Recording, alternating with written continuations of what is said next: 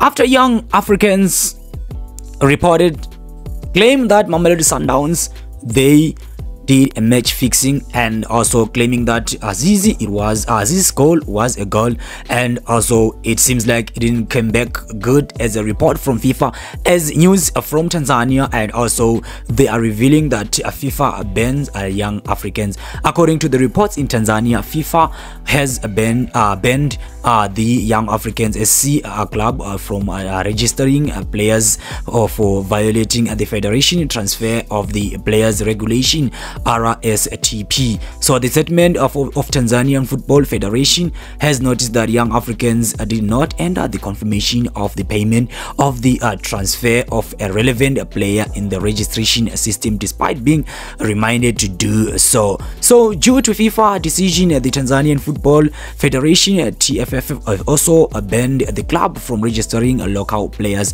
It's also bad that, guys, after you reported something and then FIFA comes to analyze and check everything, if Young Africans they are also in good books with FIFA, and they will find out that they are not even in good books with FIFA, so that's why they received this ban. It's actually sad for them. I hope everything shall be resolved. If you're new in the channel, consider subscribe. If you don't go further with the support, you can also join my membership. So let's talk about the poor run of Kaizer Chiefs, which also Kaizer Junior Motaung also reacted during the Luke Lewis Memorial Service, reacted to this poor form.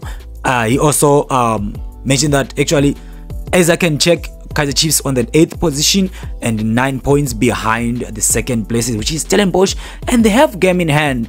And actually himself, Kaizer Motaung Jr. came to say they are massive concern. We are a club and our job is to win matches, put smiles on people's face and achieve a success, he has said on the Luke Lewis Memorial Service on Thursday. And he also went on by saying nobody is happy. We are working tirelessly behind the scene to make sure we have elevate this football club as we speak, the brand status, and so we are very much aware of what is happening. What we need to do is just to think honoring this moment with the respect to deserve it, and also we need to take this club when it needs to be, where it needs to be and where it belongs. So that was actually, you can hear that he's just touching there and touching there, as he say that he want to put face, smiles on the people's face, talking about Kaizer Chiefs fans. But when guys, let's hope for the next season everything will be resolved at Kaizer Chiefs. They'll also bring the smiles as they promise. I'll see you in my next lovely video. Peace.